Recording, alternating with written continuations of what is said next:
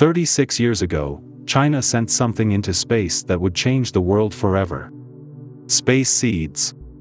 Beyond the ozone layer, space gradually loses gravity, magnetic field, air, and environmental pressure. As a result, it receives large quantities of cosmic radiation, the effects of which still are not understood. If humans are to explore beyond the realms of our solar system, growing crops in space is one of the major directions we need to head. For us to survive in space for a long time, it is necessary to ensure that plants can complete the alternation of generations and successfully reproduce in space. Welcome to Lab 360, it's time to explore. Since the beginning of space exploration, researchers have been exploring the role of microgravity, cosmic radiation, and other aspects of the space environment on plant growth and development. To create superior crop varieties and achieve noticeable success in the space environment, several types of research have been conducted so far. And China has been engaged in space breeding for decades, starting in the 1980s using its recoverable Shijian spacecraft. Space-grown plants have been exposed to cosmic radiation and microgravity, which has led to the generation of crop varieties with diverse genotypes and phenotypes, arising from different cellular, subcellular, genomic, chromosomal, and biochemical changes. It was in 1987, when China sent its first crop seeds into space, marking the start of the country's journey in space breeding.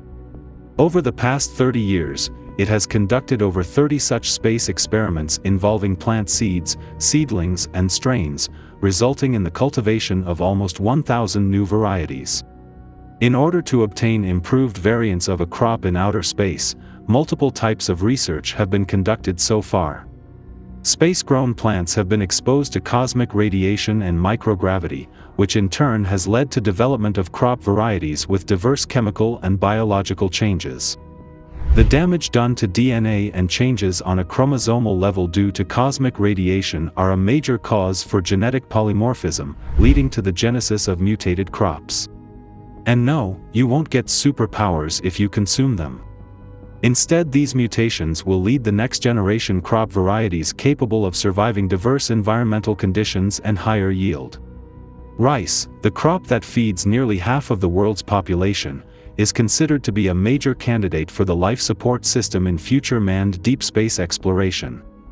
It was recently reported that China harvested the first batch of rice that it is calling space rice or rice from heaven. The typical yield of rice cultivation in China is 400 to 600 kilograms per hectare, but the new type of rice seeds grown from those flown on board the Chang'e 5 mission in 2020 have an average output of more than 800 kilograms per hectare. And it's not only rice seeds China has sent into space. Cultivation has ranged from staple foods to vegetable crops such as wheat, corn, pepper, and tomato among 66 mutant crop varieties. The Enongto 1 space bread type is bigger and has a greater aroma than regular morel mushrooms. According to projections, this year's output might approach 480 kilograms per hectare, a significant increase above standard types, which typically yield 150 to 200 kilograms per hectare. A researcher from Kunming Institute of Botany has said, the mushroom that survives a space trip smells even better. According to experts, China may also work with other nations to increase food production, particularly in Africa and Latin America, where domestic food resources are limited. They emphasize that China can assist them in breeding indigenous crops to boost productivity, resistance to pests and diseases, and defense capacities through space breeding, which is also the country's way of shouldering its responsibility as a responsible global power. And to display its supremacy, China has outdone itself this time by beating Elon Musk's SpaceX.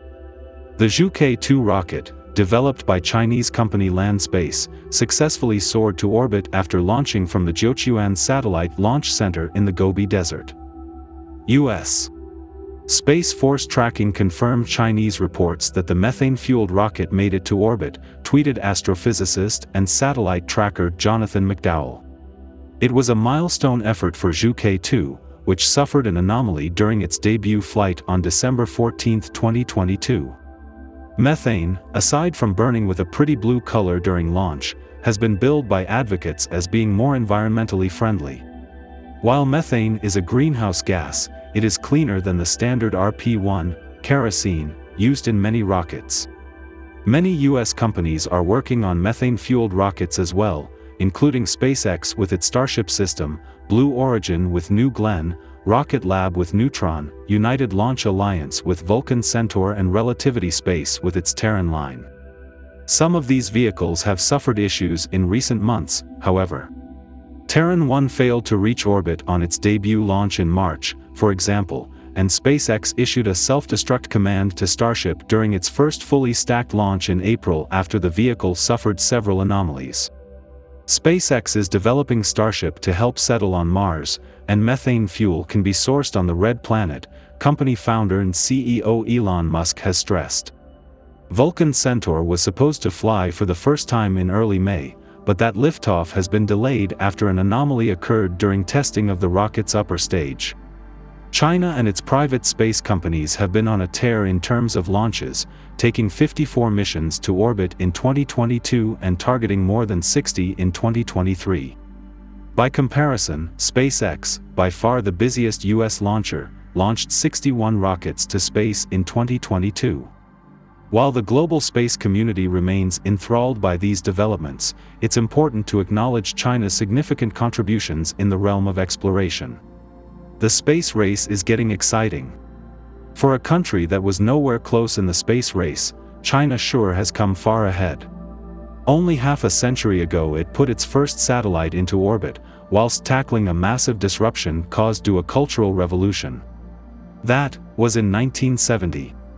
To put things into perspective, in 1970, NASA was already halfway through its work on the Voyager spacecrafts, which would be launched in the next 7 years. Fast forward to today, and China has launched more than 200 rockets in the past 10 years, sent an unmanned mission to the moon, and have their own space station after being kicked out from the International Space Station. China's state media Xinhua claims that at least 300,000 people have worked on China's space projects, almost 18 times the number of employees NASA has.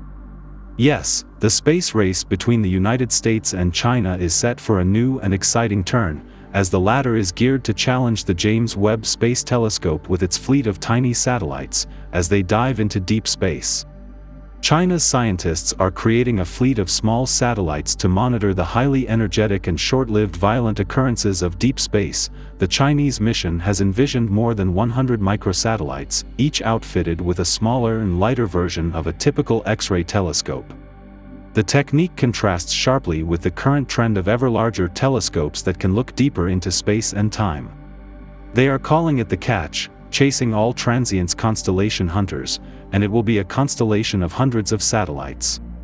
But if Earth is to meet its long-term space travel ambitions, especially eyeing a future landing on Mars, it will be impossible to rely solely on food brought from Earth, hence, growing food in space is a must. What do you guys have to say? Drop in your comments below, and don't forget to subscribe to Lab 360, because together, we will explore.